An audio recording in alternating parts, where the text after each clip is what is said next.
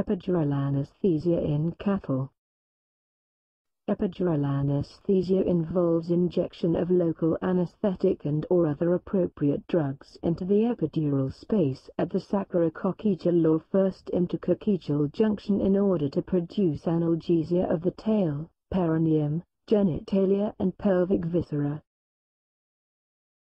Materials required: scissors, disposable syringe, 5 or 10 milliliters, disposable needle, 20 gauge, antiseptic swab, 2% Lignocaine Hcl injection. Location of epidural site. In cattle, epidural anesthesia is administered at sacro-coccygeal junction between 1 and 2 coccygeal vertebrae. The site for insertion of the needle is determined by elevating and lowering the tail in a pump handle fashion and feeling where the vertebral joints are located by the depression and movement between the vertebrae. The joint between the first and second coccygeal vertebrae is the most moveable.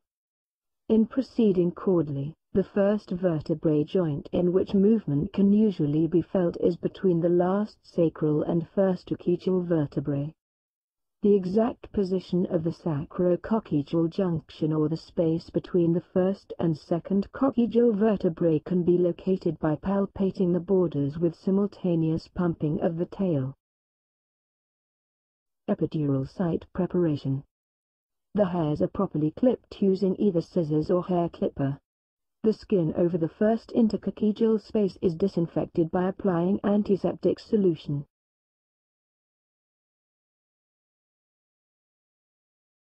Epidural, needle insertion. The needle is introduced at a 10-degree angle caudally from the perpendicular, until it strikes the bottom of the vertebral canal of the last sacral vertebra. When the needle contacts the floor of the vertebral canal, it is withdrawn about half a centimeter. The needle tip should then be in the epidural space of the neural canal. Aspiration of a few drops of anesthetic solution from the hub into the needle, hanging drop technique, and minimal resistance to injection indicate correct placement. If the needle is inserted carefully, one can often feel the point of the needle pop through the thick connective tissue sheath covering the nerve. Injecting the anesthetics. 3 milliliters of 2% lignocaine with epinephrine is injected in cows for low epidural, which will induce paralysis of tail and analgesia of perineum, rectum, and the inner aspect of the thigh without affecting hind limb motor coordination. The syringe is connected and injected slowly.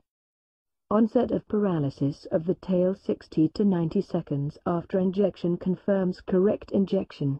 With 2% lidocaine, analgesia persists for about 60 minutes with complete recovery after 2 hours.